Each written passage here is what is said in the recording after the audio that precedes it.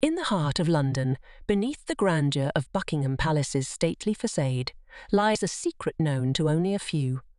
An enigmatic presence that has haunted the royal residence for centuries. The legend of the ghost of Buckingham Palace has been whispered about in hushed tones by palace staff and locals alike, a story passed down through generations. The tale begins in the 17th century when Buckingham House, as it was then known, was constructed for the Duke of Buckingham. It wasn't until the early 19th century that it became the official royal residence. The ghostly presence, however, traces its origins back to its earlier days. The most enduring legend tells of a young servant named Sarah Hastings, who lived and worked in the palace during the 18th century.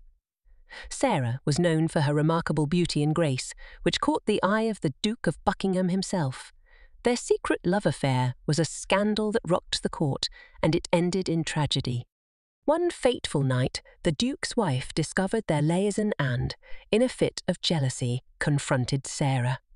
The argument escalated, and in a moment of heated rage, the Duchess pushed Sarah down a grand staircase, ending her life. The death was ruled an accident, but rumours of foul play persisted. It is said that Sarah's spirit never left Buckingham Palace.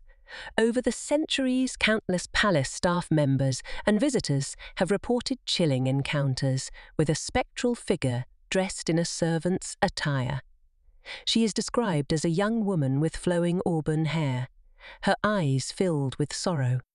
The ghostly Sarah is most often seen on the grand staircase where her life was tragically cut short. She is said to glide silently down the steps, her presence accompanied by an unexplainable drop in temperature. Witnesses have also heard the faint whisper of a woman's voice, singing hauntingly beautiful melodies in the dead of night.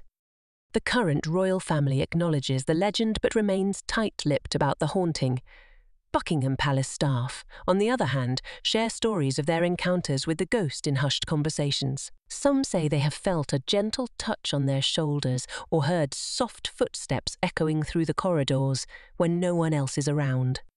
The ghost of Buckingham Palace, whether real or a product of imagination, adds an air of mystery to one of the world's most famous residences.